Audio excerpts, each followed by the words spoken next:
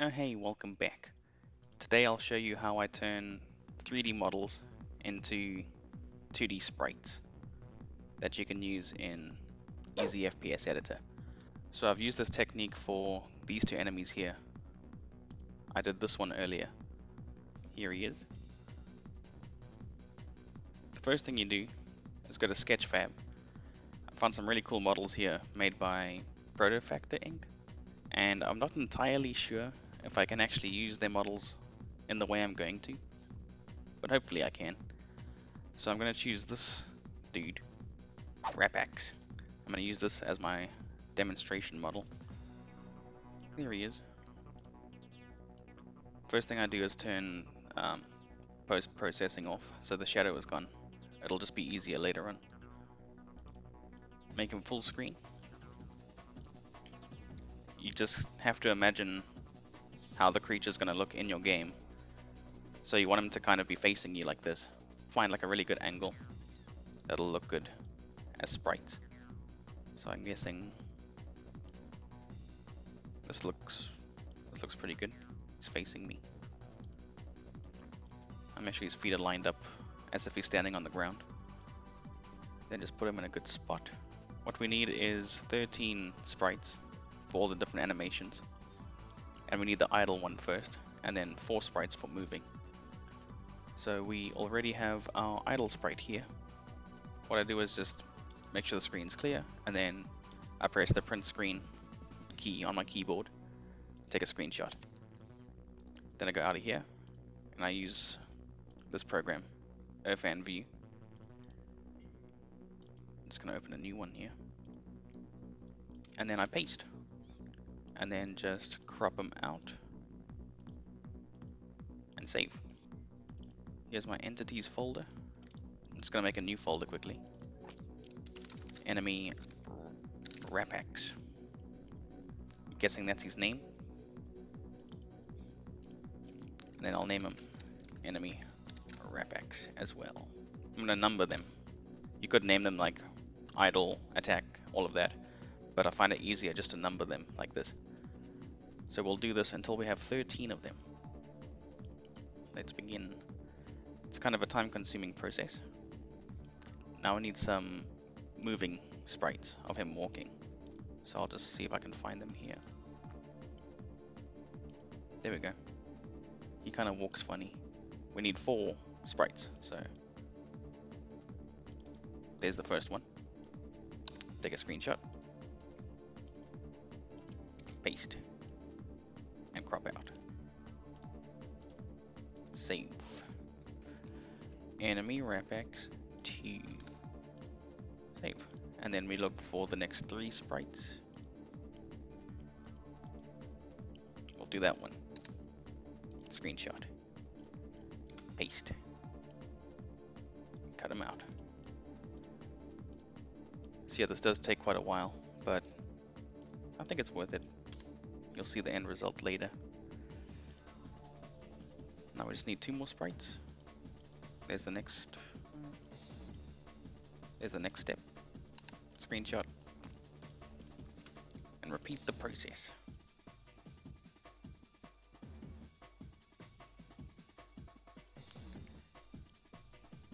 Then we just need 1 more. There we go. And that'll be the last frame of his walking animation.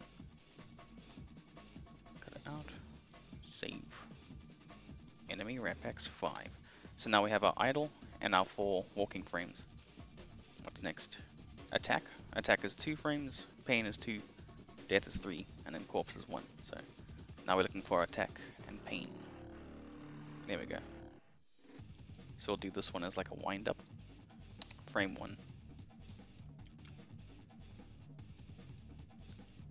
And then frame 2. So there's the wind up, and then there's the follow through. Yeah, I guess that'll do.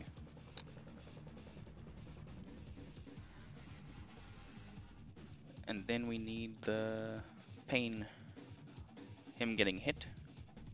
There's a good one. Yeah, hit 1 over here. And then getting hit 2 there. Look at him, he's in pain.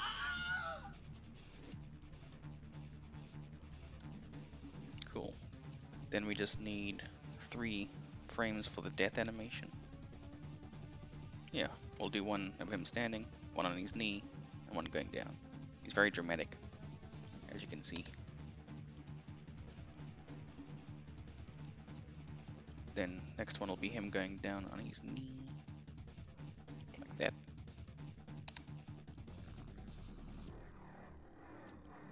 And then the last frame for the death animation will be him on the ground, or him just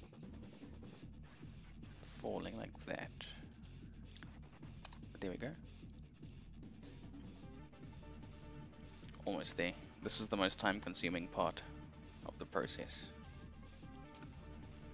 Well, yeah. There's another time-consuming part coming next. Cool, it's him dying, and then we just need the last one of him being a corpse. That's a good one.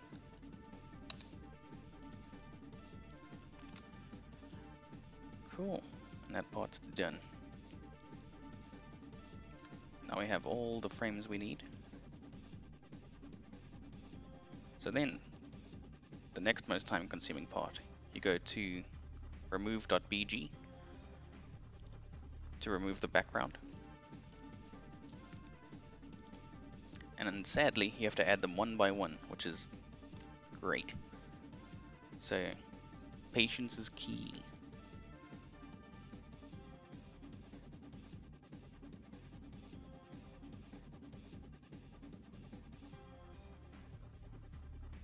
Cool, so we have all 13 of our sprites with the background gone.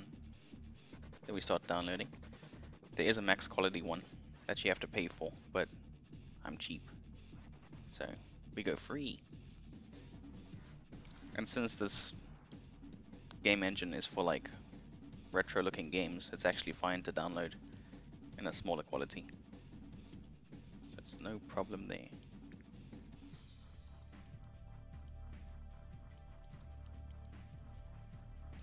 We have everything downloaded, got all our frames ready with the backgrounds gone, so we can close that. We can close this for now too.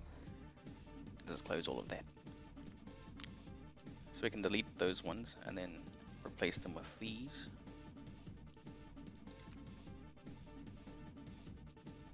There we go.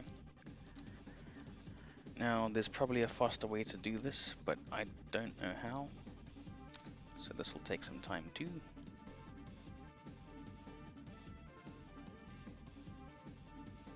Cool, so we have all 13 of our sprites ready with the background gone.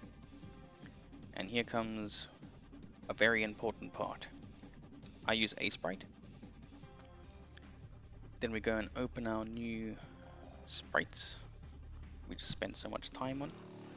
And if you name them like this, if they numbered like this, then I can just click on the first one and it'll automatically load the rest of them up, which is great. Here we go. All our animations. Basically, when you're done adjusting what will adjust now, you have to make sure that the canvas, the width and the height matches up so that you have a perfect square. Otherwise, the enemy will look like stretched. You'll look quite stretched when you add them to your game. So you have to make sure you have a perfect square, and the width and height need to match up. But the first step is to use your move tool.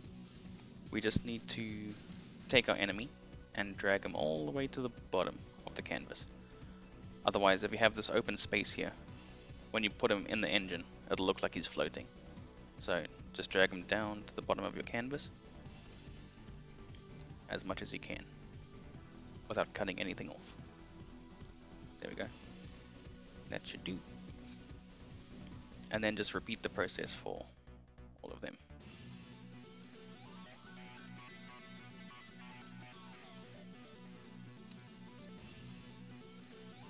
And then just kind of make sure that they lined up nicely.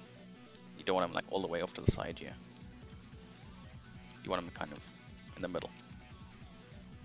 Same with each frame. go a bit more to the right there.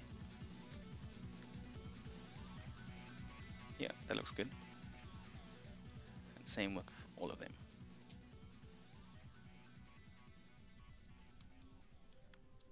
There we go. So a trick is just to look at the feet and just kind of see if they line up nicely.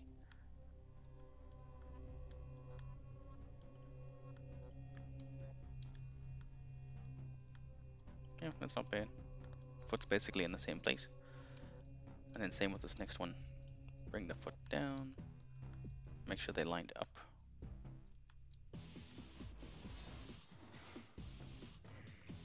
There we go. It looks fine.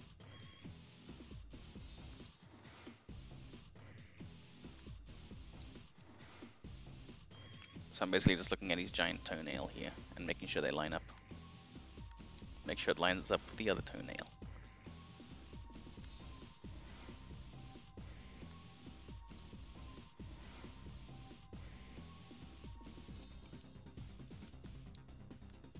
See, works nicely. The toenail technique. So I'm just seeing like this is in these squares here, so then I go to the next one and bring it down there as well. But now I'm looking at the other foot to make sure I don't cut that toenail off. You don't want to cut his toenails. You want them long for extra damage.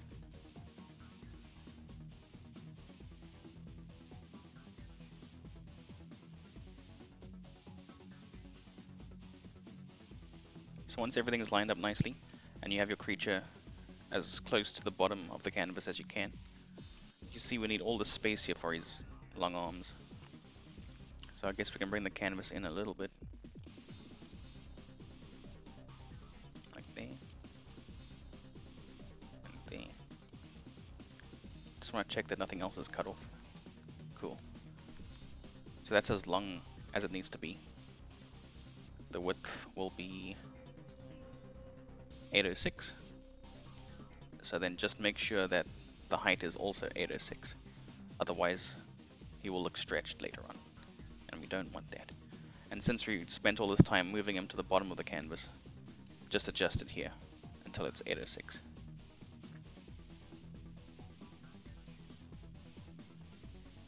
There we go. So again, I stress that this is very important. Make sure the width and the height match up. That is all. Now we can export these frames. I'll just make a new folder in here called final, as in final result, and save it as a PNG.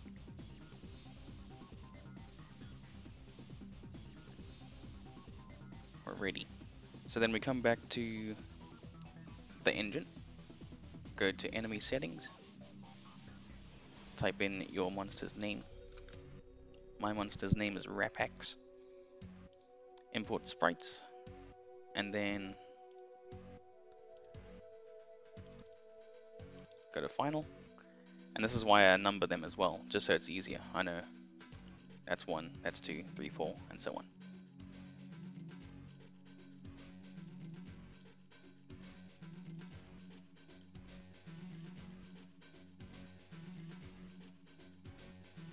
Perfect.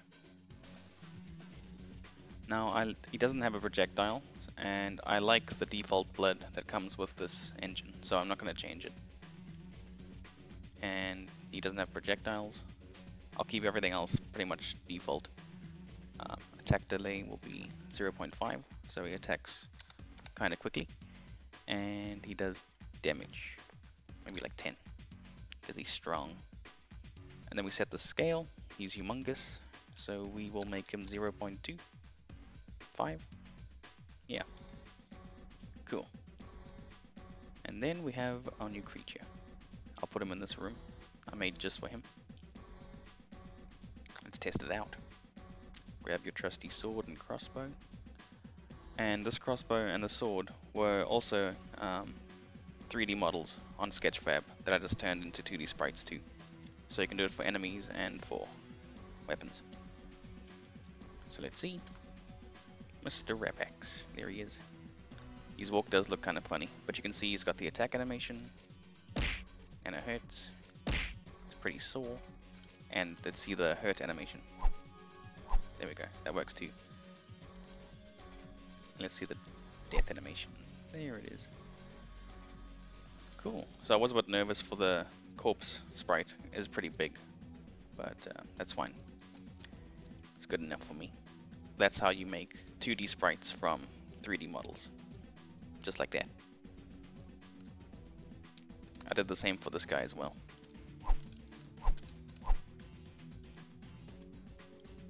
My crossbow is not working. Cool. Thanks for watching, dudes. If you have any questions, let me know. Or if you want to see tutorials on anything specific, let me know too. And have a good day.